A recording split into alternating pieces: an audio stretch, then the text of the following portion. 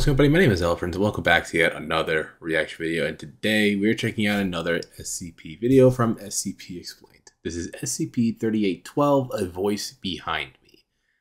I don't know what this is really going to be about. Probably a anomalous ghost of variety, something like that, and chases them like yelling or something. I don't know. I'm just making this up. But then again, that's always the beauty of guessing with SCP videos, because you don't know exactly what you're going to get, even if the title says otherwise.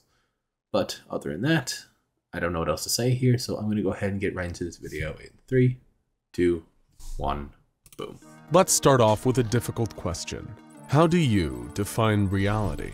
What is truly real? Is it simply a case of what we can see? If something is known as fact, that is a very good question, because even I don't have the answer to that. Does this make it real? Is reality just the world around us? Just because I exist as a human, does that mean that the zealot next to me is real too? I mean, he's another version of me. Right, my friend? Yeah, I'm not so sure either. Alright, I'll see you later, man.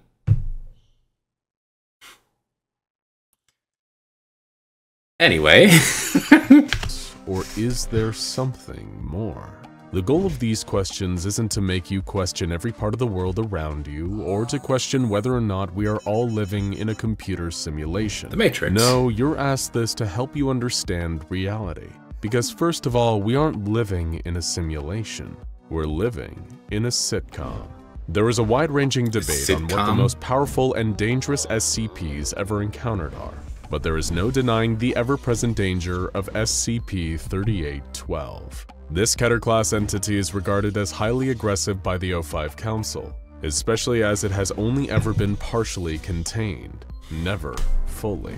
The true scope of its abilities is currently unknown, and any available information on SCP-3812 is kept classified and secure by the Foundation. Oh. Needless to say, so nobody can know about this entity poses a direct threat not only to the SCP Foundation, but to the very fabric of reality itself. Contained within the file for SCP-3812 is an excerpt from an article by one Dr. Robert Scranton, titled Supersession and the Echelon of Reality. The Scranton Reality Anchor? Is that what this is named after? In this article, Dr. Scranton posits a theory about the nature of reality, and understanding him is the first step towards understanding SCP-3812. His recursive stack theory states that there are different layers to reality, but also that no single universe is real. An easy way to think of it is to imagine a sitcom. Any sitcom you can envision will do. Between us and the fictional world of a sitcom, there are multiple observable stacked universes. Firstly, our universe, the real world as we experience it, forms the baseline. So imagine this sitting at the top of the stack. Next down in the stack comes the sitcom, a fictional universe filled with characters, which fits below our universe. Then think of what is fiction within the fiction of the sitcom. Perhaps another television show, one that only exists in the world of the sitcom but not in our own. This is the recursive stack, infinitely layered universes, and it is crucial you can envision and remember this model. Dr. Scranton's theory suggests that any universe, even our own, could potentially exist as a fictional narrative within another, wider universe. This wider universe in which ours is a fiction could also itself be a narrative within an even wider universe stacked above it, and so on. It's interesting to picture reality this way, isn't it? Yeah. In fact, I'm willing to bet that you're wondering, maybe there's a universe above ours, or even one above that. Would the universe right at the top of the stack be the truly real world? And what if you could travel between each stacked reality? If you're asking any of those questions, then congratulations. You sound exactly like SCP-3812. SCP-3812 was previously known as Sam Howell.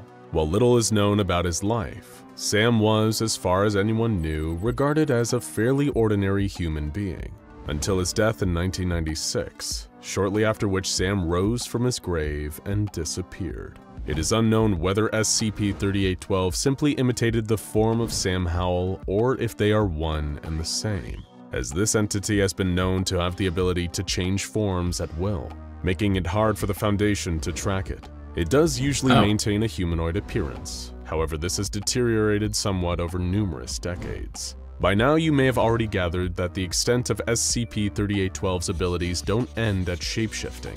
This SCP is a powerful, aggressive, reality-altering entity. Cast your mind back to the recursive stack. SCP-3812 is able to travel upwards through these stacked universes, creating untold chaos using its plethora of world-bending abilities. As far as the SCP Foundation can tell, 3812's sole intention is to become an omnipotent force existing above any and all possible universes. In other words, the top of the stack.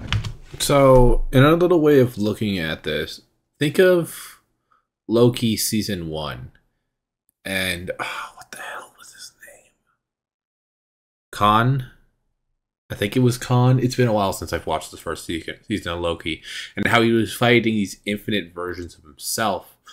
And he couldn't bring an end to the multiversal war until he found that dog thing. I forgot what it's called. Elias? I think it's called Elias. And he snuffed out all those other multiverses until only his universe was all that remained. So think of it something like that. Aside from the ability to change shape, SCP-3812's control and alteration of a reality around it is achieved by its long list of latent abilities. This entity is capable of feats far beyond that of normal humans, such as teleportation, telekinesis, and telepathy. However, SCP-3812 is also able to directly manipulate any and all aspects of reality. It can influence and alter observable forces around us. For example, the manipulation of matter, energy, weather, and even gravity and other laws of physics as we know them. But the creature can also warp reality on further levels. It's able to erase people, objects, or even concepts to the point where human beings lose virtually all memory of them. With the danger that an entity this powerful poses to our reality, it's not surprising that the SCP Foundation would attempt to nullify its abilities. One attempt by the Foundation involved another unknown SCP, which created an anti-metaphysical field. This was done in the hopes that it would strip SCP-3812 of its reality warping abilities. However, the entity was unfazed. The containment attempt failed, and the remains of the unknown SCP instead resulted in the creation of SCP-239. 239? As for the SCP-3812... Hold on. Who's 239? I gotta go find a video about that now. Entity's own origin. That is still largely unknown. But there does exist a message on a secure server in the SCP Foundation's O5 command, seemingly from another entity belonging to a reality stacked higher above our own, that appears to have created a reality much further down, look up 239 at a later date. SCP-3812 inhabited. And now it seems that SCP-38 higher above our own, that appears to have created a reality much further down, one that SCP-3812 inhabited. And now it seems that SCP-3812 is climbing up the stack. There is a trade-off of sorts to the abundance of powers SCP-3812 possesses. The entity is in an almost constant state of ascension through different stacked universes, climbing higher and higher, believing every reality beneath it to be a fiction. The creature has developed multiple severe mental conditions that seem to be a direct result of overexposure to different layers of reality. This includes an advanced form of Enigman-Viator schizophrenia complex, which often manifests in extreme symptoms within the creature. SCP-3812 has been known to suffer from paranoia, dysphoria, depression, and inability to control its emotions, as well as hearing voices, seeing things that do not... So, an SCP with a mental illness. I don't think I've actually heard of an SCP like that before, or at least that I can remember on top of my head. Exist and possessing multiple personalities. While the creature is usually aimless, SCP-3812 has been known to have random outbursts that can cause anomalies within local space and time. But thanks to it experiencing so many different layers of reality, traveling upwards through what it perceives to be fictional universes, SCP-3812 displays difficulty in separating what is real and what is imagined. In fact, reality and fiction have become one and the same to SCP-3812. That's not because good, as far as it is concerned, they literally are the same. Each new reality it inhabits is just fiction for the reality stacked above it. So then how are we supposed to contain or neutralize such a powerful reality-altering creature that cannot distinguish between what is real and what is fictional. The Foundation knows that its own procedures to keep SCP-3812 contained would be ineffective. This entity, by its nature, cannot be contained. Yeah, Any not attempt to keep reliably. it locked away would easily be undone by any one of its numerous powers to warp reality. Locking it in a cement box at the bottom of the ocean would be pointless. True. It could teleport out, or turn its cell into nothing but dust. Putting it in a vat of acid to endlessly burn it would just result in it turning that acid to harmless water or air. SCP-3812 can manipulate events throughout time, and so it could easily prevent itself from ever being contained. It is even possible that any individuals, even Foundation staff who may have previously tried to lock the creature up, now no longer exists thanks to SCP-3812's abilities. And there would be no way to determine this, since we wouldn't be able to remember that the person had ever been in our reality. The Foundation's best hope is to keep SCP-3812 where it is, and hope it remains docile. If they are able to keep it away from large population centers, then the risk of 3812 having any sort of psychic influence over citizens or warping reality and causing the deaths of millions or even billions is at least reduced. But of course, it is never fully gone. On at least one occasion, SCP-3812 has caused a truly catastrophic event. For some reason, SCP-3812 decided to turn itself into a star, spinning endlessly. And it did so. Numerous anomalous occurrences took place across the world. Most notably, how can you destroy yourself but also keep yourself alive at the same time? That doesn't...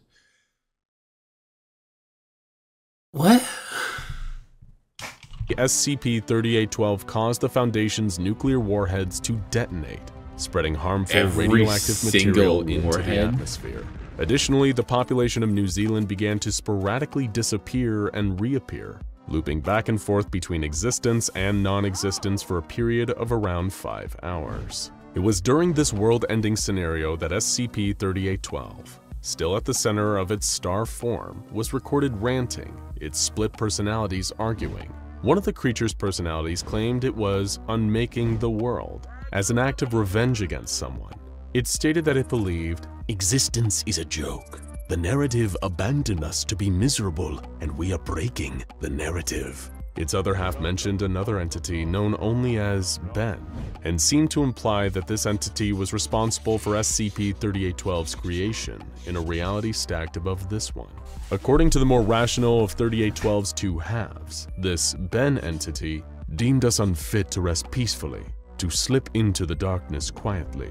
He made a game of us. It then went on to convince this other half that destroying this reality just to slight Ben would be pointless. There would always be another, stacked on top infinitely. "So why does this narrative mean anything to you?" it asked. "It is one of an eternity to others. It is not special. It is not particular." The two sides of SCP-3812 argued with each other, one wanting to destroy all of reality to spite Ben, driven mad by witnessing trillions upon trillions of universes stacked atop each other. The other half of 3812 saw peace for itself, ascending above these infinitely stacked universes, finally reaching the top and becoming free. Not a god, a star rising in the east, rising away from this all until we are little more than a memory of a song. "It will be lonely," the other half of the creature replied. "We'll have each other," SCP-3812's other personality said. "I'm afraid," said the one intent on destruction. "I am too," the other reassured it. "But that is no reason to destroy this narrative." Eventually, SCP-3812's personalities reached agreement. They both left the narrative they were currently in, presumably traveling upwards to one stacked above our own, while simultaneously remaining in this universe. Still a danger. Let go of this world. Let him rewrite it back to what it was. We aren't part of this anymore. Shortly after this event, reality shifted once more, and the entire world reverted back to how it had been before. Records of the end-of-the-world scenario that had occurred were retained by high-level administrators and the O5 Council, perhaps as a reminder of the destructive capabilities of the creature, a warning of its potential to change this reality and any stacked below or above it. Fortunately, since this incident, SCP-3812 has remained in its docile, aimless state, no longer actively hostile to anyone that approaches it. It has kept its amorphous star-like shape and is still very much able to create disruptions and anomalies in reality. Despite keeping SCP-3812 constantly monitored at its current location in the South Pacific Ocean, the SCP Foundation knows that, at any time, this entity could trigger yet another global catastrophe, causing massive damage to planet Earth, its population, and beyond that, tearing our reality itself asunder. So we all just better hope our narrative remains worthwhile to SCP-3812's better half. Okay, so literally, like I said at the beginning of this video, it could have gone in any direction and go the exact way you couldn't expect it to go. So that ended up being proven to my point about this, especially this. I thought what I said at the beginning was not at all what this ended up being. Kind of like flipped it on its head, really. But it is the SCP, its physical state isn't dangerous. Its mental state has moved elsewhere right now. So as long as that mental state doesn't return, he will remain docile. But if you guys enjoyed today's reaction video, please like, comment, and subscribe, and I will see you guys in the next reaction video. Bye.